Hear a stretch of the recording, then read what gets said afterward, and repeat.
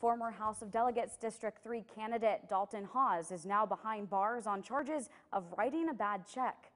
Thank you for joining us for 7 News at noon. I'm Stephanie Grinley. Wheeling Police Public Information Officer Philip Stahl says Hawes was picked up on one count of theft of services. Stahl says the charge was pending for a while. Police say Hawes wrote a bad check to a collision center back in April.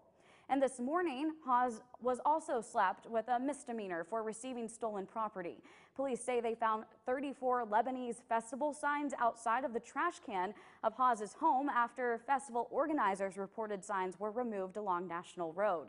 He was arraigned this morning in front of Ohio County Magistrate Joe Roxby. His bond was set at $25,000 and it was set as a cash-only bond. Hawes was taken back to the Northern Regional Jail after failure to post bond. Aside from running for House, Hawes is known for his involvement in many community organizations.